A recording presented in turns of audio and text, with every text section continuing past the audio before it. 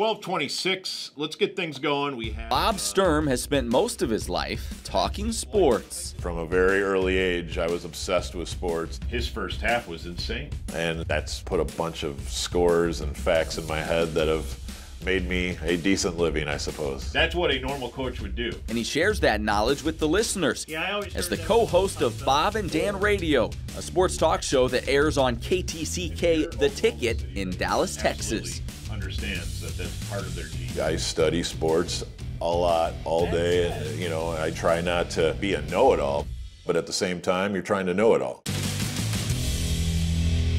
So we'll discuss Golden State and Cleveland, the NBA Finals, and where we are next on The Ticket. Bob's sports knowledge was first tested in the early 90s when sports talk was in its infancy. We interrupt our regular schedule at this time in order to bring you this exclusive sports program from the Flames Sports Network. As a college sophomore, he pioneered Liberty University's first sports talk broadcast. Sports radio really didn't exist, so the professors didn't necessarily know what I was talking about even. I mean, it was really crazy back then. They were trying to figure out how to broadcast it. I don't know if this sounds possible, but in DeMoss Hall, there was one speaker, and I'm not lying, one speaker, and that was how the radio station broadcasts. You're listening to Sports Talk. The station broadcasted around the clock with 1 hour each night allotted for Bob to talk sports. Here's your host, Bob Sturm. Good evening, sports fans. Wednesday night, it's that time again. I'm talking to Matt Hildebrand or Robbie Justino or whoever the athletes were on campus at the time. I'd have them on the show, and we'd do sports talk, and that was how I was born. Bob Sturm back here on C91 Sports Talk. I'm here with Matt Hildebrand, point guard for the Flames. And Matt, Flames had a tough game Monday night. Tell us your quick overview on that game. We came out, and we were a little bit flat. It was an amazing opportunity because you kind of felt like a pioneer, if you will, for a format that was just being born. But on campus, I was sports talk guy. But let's keep in perspective, of the last 10 games, the Flames have won 9. For me, it allowed me to kind of get my at-bats, if you will, at a small level where not everyone hears your mistakes. We're back here at C91 Sports Talk, and we'd be silly to talk about the NHL, although that's what we love.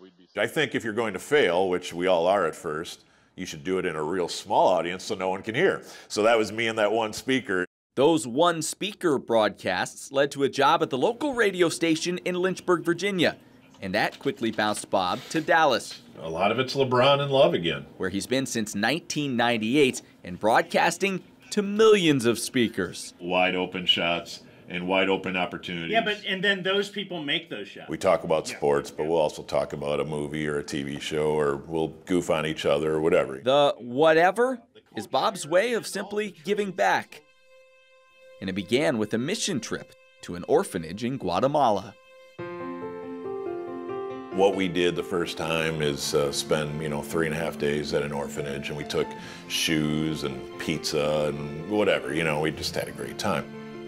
I think I've been there 10 times now, and each time I come back and I talk about it on the radio show. We have a lot of causes. We do some things over the course of time. I probably at first wasn't courageous enough to talk about it on the air, but once I got the courage, started talking about it, I realized so many people out there have a heart for charity or for causes or for missions or whatever, and then, regardless of their belief system, they want to help.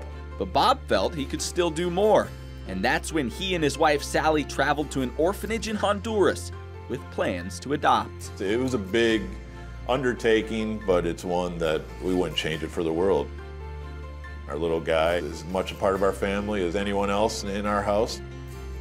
Our little family of 5 is thrilled to death that we have little Justin, the little guy who's now getting pretty big. You let Draymond do what he does. I didn't realize the whole purpose of having this job is to further causes that are way bigger than a baseball game or a basketball game. Is there wide open threes or dunks? Overall, it's been quite an amazing ride, and when I was at that Liberty station with one speaker, I never imagined it would be this in Dallas. It's awesome.